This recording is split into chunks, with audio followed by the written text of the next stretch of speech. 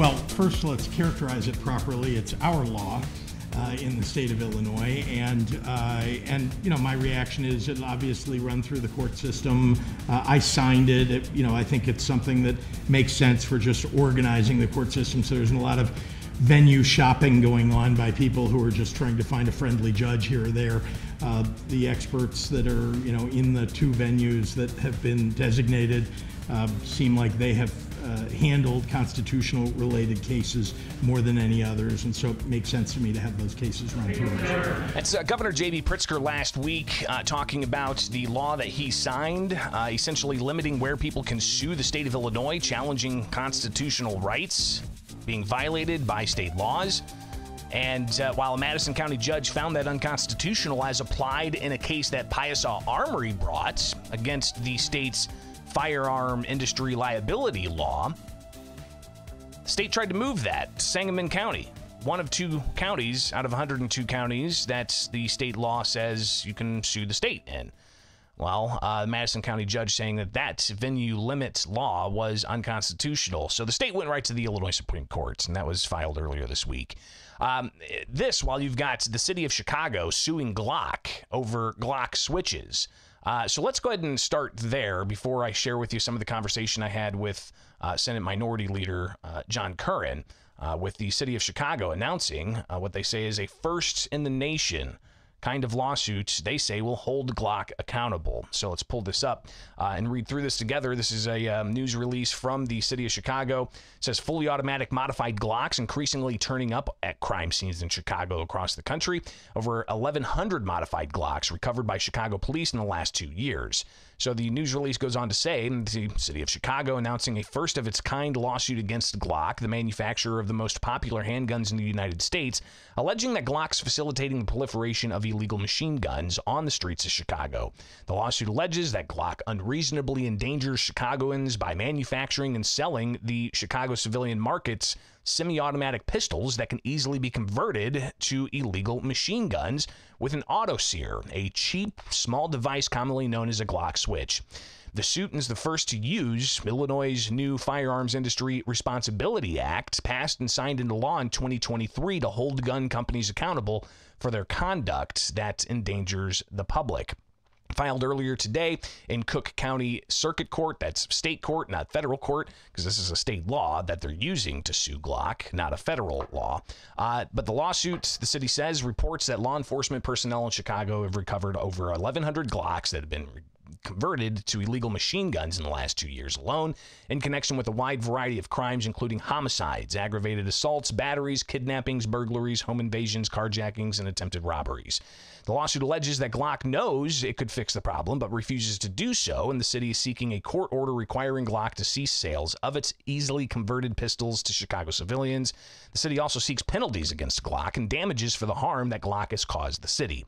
The city of Chicago is encountering a deadly new frontier in the gun violence plaguing our communities because of the increase of fully automatic Glocks on our streets, said Mayor Brandon Johnson, a member of the Mayors Against Illegal Guns. Selling firearms that can easily be converted into automatic weapons makes heinous acts even more deadly. So we're doing everything we can in collaboration with others committed to ending gun violence to hold Glock accountable for putting profits over public safety. It goes on to quote a couple of other officials, and it says, according to the complaints, the ease with which Glock pistols can be modified with Glock switches has gained national attention in the past few years for its unique and outsized role in worsening America's gun violence crisis. The switches are the size of a quarter and are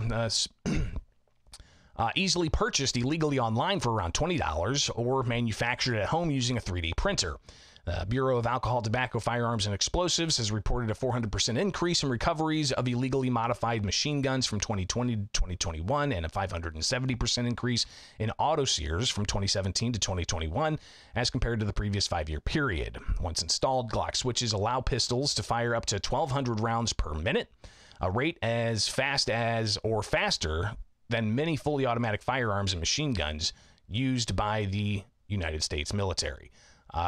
So again, you can go ahead and read more of that, but that was filed in Cook County Circuit Court using the firearms industry liability law that was approved by the legislature last year and signed by the governor. If you search my channel, you can find all kinds of stuff about that particular bill.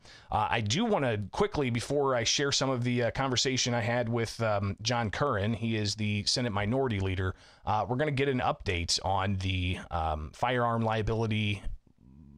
Industry Liability Act's status in federal courts where it's being challenged. But let's go ahead and hear back to the issue of the court's limiting law, where, again, Piasaw Armory challenging the firearm industry liability law, saying that they think it's unconstitutional. The state tried to move that case to Sangamon County from Madison County, but then Madison County found it unconstitutional. Well, now it's in front of the Illinois Supreme Court. Here is Senate Minority Leader John Curran reacting to that. I mean, Greg, this is the second of what I would, I think are three laws that were broad constitutional overreaches passed last year and signed into law by the governor. Clearly we have a system. There's a appellate court's review. It goes to the Illinois Supreme Court. For the governor and all these judges around the state are duly elected by the voters, the citizens in their area. For the governor to say that he does not have faith in the vast majority, 100 or 102 counties of this state, the faith in the voters of those counties, that they're able to elect appropriate jurists, I think is really disheartening. It is good to see the court's ruling, and I will note that this case is really interesting because this case could actually strike down two of the governor's initiatives from last session, because the underlying case is a suit challenging the civil liability for firearms manufacturers that the governor signed into law. And that is another broad overreach that is really questionable constitutionally. And that was brought up and talked about extensively in debate. And that's the underlying case in this matter in Madison County. And again, that's the Piasaw Armory case challenging the firearm industry liability law. But that was in state court, right? And you remember Thomas Mack, he dared the state to try to transfer it from Madison County to Sangamon County. And they attempted to do that, but the Madison County judge said, no, you guys can remote in down here for hearings. So I don't see what the problem is. This law is unconstitutional to try to limit individuals where they can sue the state. But again, the underlying law was being challenged was the firearms industry liability law.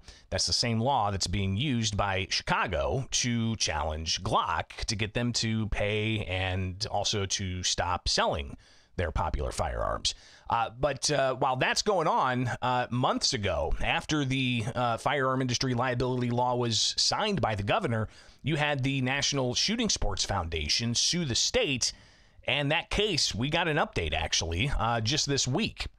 So nothing had happened in that case challenging the firearm industry liability law since December 11th. But then earlier this month, there was a motion to file a notice of supplemental authorities by the state. And then on the 18th, you had the judge order that defendant's motion to leave to file notice of supplemental authority is granted. The court will review and consider the supplemental authority with respect to pending motions. So Stacey Yandel, and this is in the Southern District of Illinois, moving forward with that case, but allowing for a notice of supplemental to be filed to kind of update some of the court proceedings that are going on there.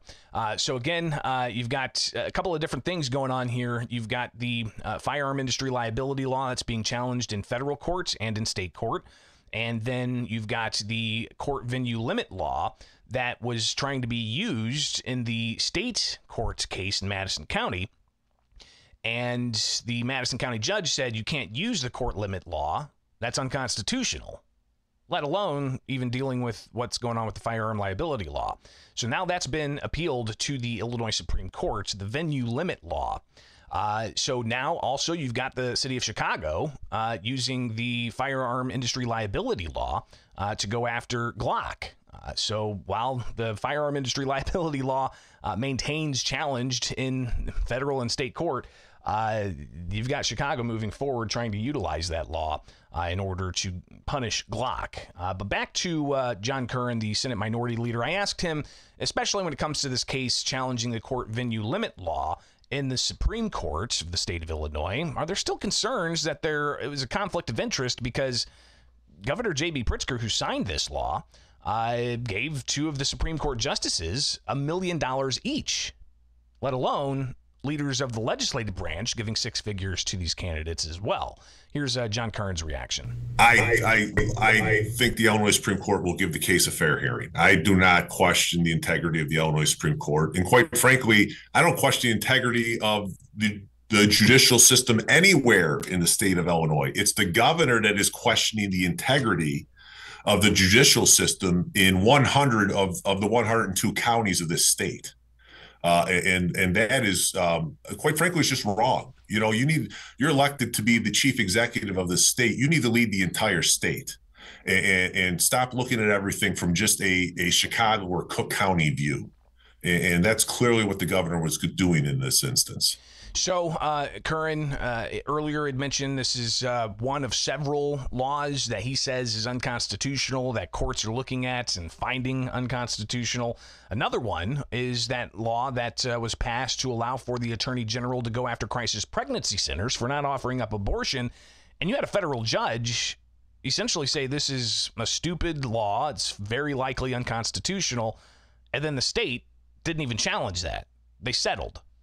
And here's Curran. They settled immediately. So a temporary restraining order was entered. The judge said this is likely unconstitutional, set the matter for a full hearing, and the state just caved. The governor caved because it was clear to pass a law. It was so blatantly unconstitutional that crisis pregnancy centers couldn't espouse anything written or verbal that could be taken as a negative view on abortion. I mean, that's not even close. So clearly, they passed a law for press pops to put out a press release, and then immediately, as soon as it was challenged, mea culpa.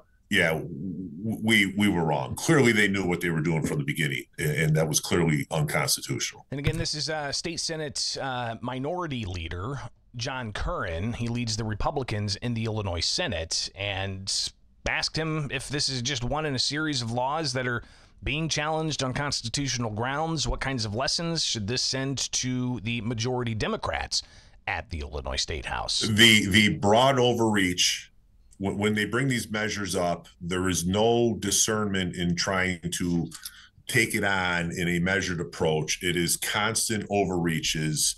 And quite frankly, this is a byproduct of the power that is vested in the governor and his Democratic allies, and there's no respect for the minority rights, and there's quite frankly no respect for the constitutional rights of the citizens of this state, and that needs to change. So as we look at this legislative session, I hope they take some cautionary lessons from really what is mounting to be a very poor scorecard from what they enacted last year.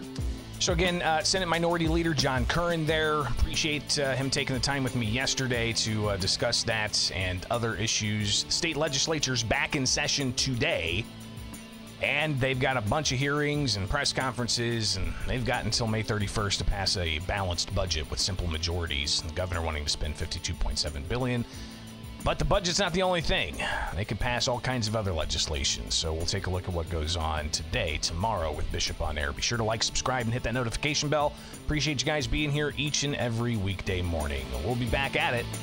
Follow me on X, follow me on Facebook, and be sure to catch the show live here with Bishop on Air.